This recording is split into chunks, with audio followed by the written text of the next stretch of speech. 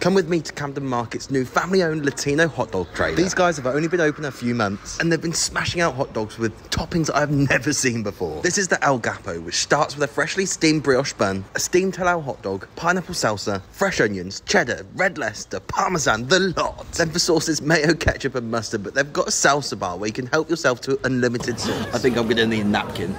The pineapple salsa adds a lovely sweetness with all that cheese, but it's the crispy matchsticks that make it. They add this like amazing little crispy crunch to every bite.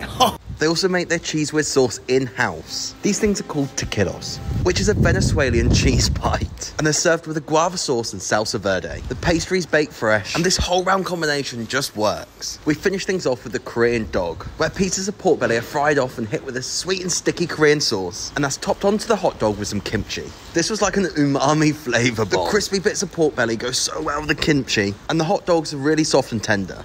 I